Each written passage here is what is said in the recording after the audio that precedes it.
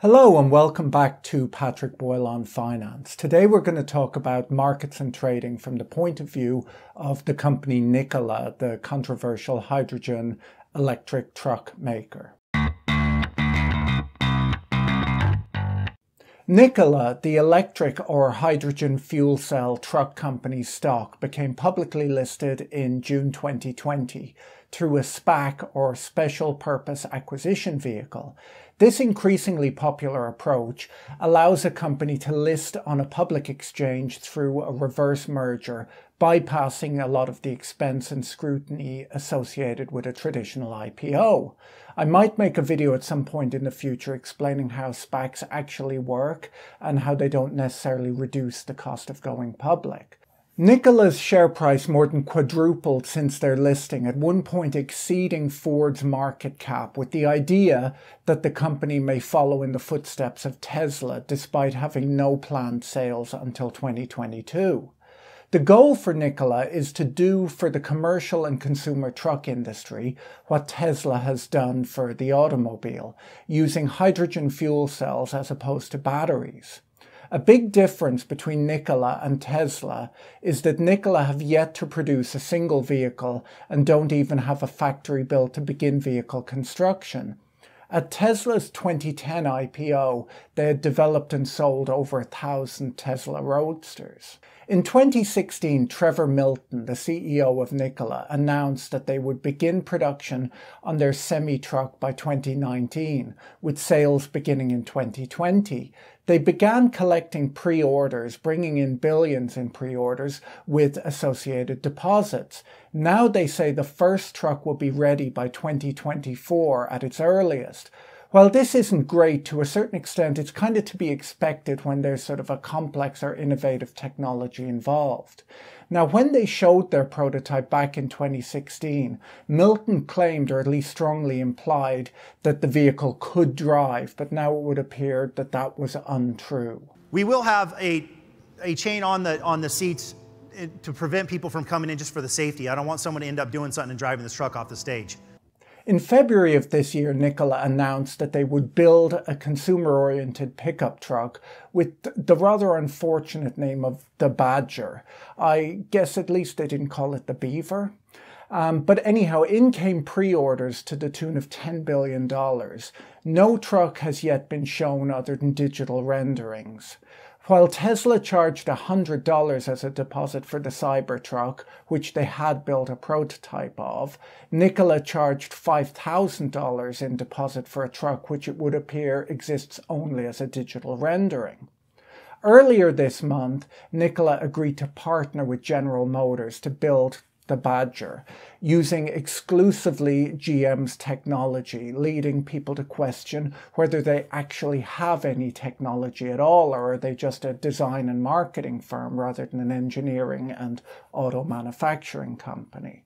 2 days after the deal was announced, a report from Hindenburg Research claimed to have extensive evidence that Nikola's proprietary technology was purchased from another company and raised questions about past businesses run by Nikola's founder, Trevor Milton.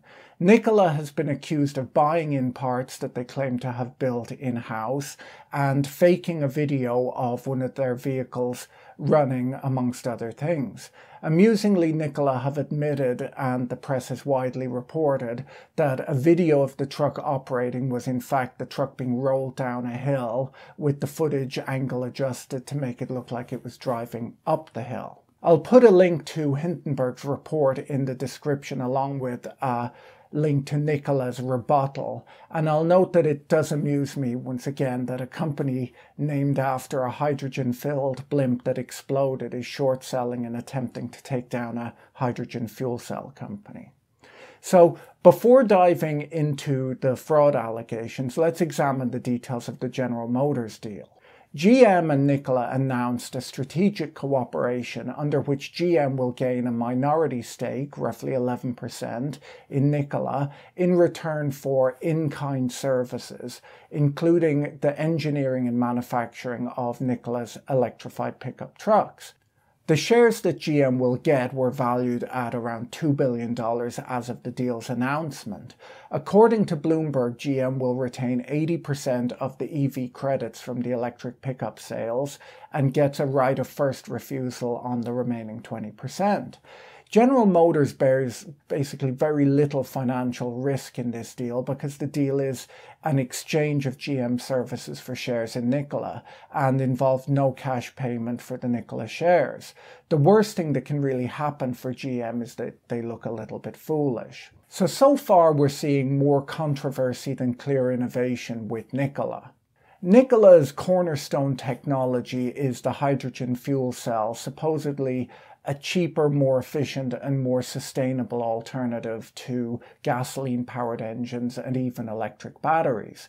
One of the problems with this technology is that only 48 fuel cell recharging stations exist in the United States right now, 43 of which are in California. Nikola have built no stations themselves so far. According to Hindenburg, the director of hydrogen production and infrastructure to oversee this critical part of the business is Trevor Milton's brother, whose alleged prior experience largely consisted of pouring concrete driveways and doing subcontractor work on home renovations in Hawaii. Hindenburg also questioned how committed Trevor Milton is to the company. While it would appear that Elon Musk is all in on the businesses he has founded, Milton sold shares in Nikola, extracting around $70 million around the IPO, and amended his share lockup from 1 year to 180 days. Milton used some of the proceeds of this sale to buy a $32.5 million home, which is the largest home in Utah, presumably so that he can live it up like Dan Bilzerian. This is leading some to question the depth of his environmental concerns. Both the Department of Justice and the SEC have made inquiries to Nikola regarding these fraud claims. Nikola's response, which I've linked to below, did not really deny most of the accusations that came out of Hindenburg, and Hindenburg has since doubled down by saying that we view Nikola's response as a tacit admission of securities fraud. So what can we take away from this story? Some viewers have asked me if they should short Nikola stock or buy Nikola puts. My thoughts are that a highly innovative and highly volatile company is always a bit of a crazy bet for an investor, a moonshot. Hype stocks often fall flat on their faces and are often run by charismatic leaders who make over-the-top claims, but once in a while, one of them does go on to be a great success. In the late 1990s dot-com bubble, all sorts of companies claimed that they would harness the power of the internet to change the world. Most of those are long gone by now, but companies like Amazon and eBay went on to be great successes. Others, like Google, came after the bubble period, but were able to use some of the lessons learned to build world-leading businesses. It's worth noting that Amazon and eBay did have real running businesses and not just hype. While Nikola's shares have more than quadrupled after their listing, the debate rages on over how their business will evolve. If Nikola's vehicles were a sure thing and it was a sensible, safe investment with a good but boring business plan, analysts would have a much tighter consensus view of a reasonable valuation for the firm, and you would not expect to see wild price swings in its stock price. Most investors understand that any investment that can quickly quadruple can quickly quarter in price as well. Is Nikola's primary product hype? Yes, it is. And the same can be said for other companies like Tesla and investments in things like cryptocurrencies. These are just extremely volatile investments, and their prices don't relate to anything other than investors' exuberance. What does this mean from a quantitative finance point of view? Well, when asked if buying puts is a good idea, that's impossible to answer without looking first at how much the puts cost. When you first hear about options, they sound like amazing one-way bets, where if you bought one on a crazy underlying, you could make a fortune or lose a small amount of money. The problem is that you can buy puts on a stock, be right about the price falling, and still lose money on your puts. Why is that? Well, it's because the price of a put relates not just to the direction of the underlying, but it also relates to the volatility of the underlying, or the implied volatility. Because a company like Nikola can easily half or double in price based upon some new news, people won't sell you a put or a call option for the same price that they would sell you one on a boring stock like Ford, and hopefully that's sort of obvious to you. Because you can always bet on the direction of a stock by just either buying or shorting the stock, most professionals just use options to bet on the volatility of the stock, and then they hedge out the directional exposure. There's no reason to think that you'll make more money buying options on a really volatile stock than you would make buying options on a really boring stock. Options on boring companies just cost a lot less. They're a lot cheaper, and a lot less of a move is then needed in order to make you money. You can compare this to the idea of a shop owner renting a store on a very busy high street versus a slightly quieter street. While they'll likely have more foot traffic on the busy high street, their rent is also going to be considerably higher, and they'll need to sell more goods in order just to cover the rent. I'm told that most of the stores on Bond Street in London actually lose money because of the high rent, but they're there in order to build prestige for the brand. And hopefully the idea is that they'll make the money lost at that store back through getting to charge higher prices elsewhere by being recognized as a premium brand. Renting a shop on a quieter, cheaper street means that you need to sell far fewer products to cover your rent. High rent often implies high foot traffic, and the options market operates in a similar way. Options on volatile underlyings are more expensive, and thus the underlying stock needs to move more for you to break even as an options buyer. Well, if buying puts may not profit from a fall in the stock price, should you just short the stock?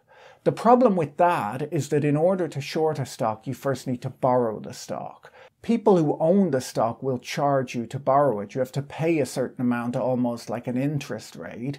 And obviously controversial stocks like Nikola tend to be in high demand by short sellers, and as such it can be expensive to borrow the shares. So suppose that you expect a dramatic drop in a stock price. If it costs you 18% a year in stock borrow costs to take a short position, and if the stock then only falls by 17%, once again you were right about the direction, but you lost money because the price fell by less than you paid in stock borrow costs. So I'd like to finish up this video by asking if someone could explain to me in the comments section below why Nikola and Tesla have used Nikola Tesla, the inventor of the AC Motors name, for their companies. There was a famous rivalry between Edison and Tesla in the 1880s known as the War of the Currents over whose electrical system would power the world.